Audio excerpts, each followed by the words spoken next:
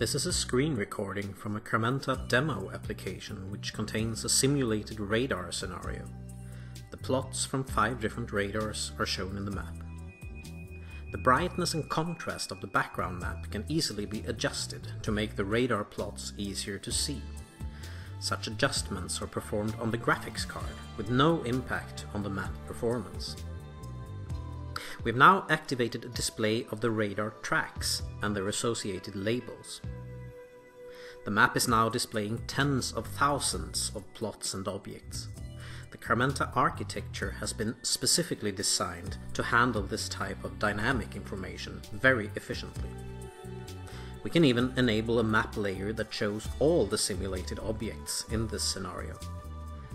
The scenario is of course not at all realistic, but rather designed to show the capabilities of the underlying geospatial technology.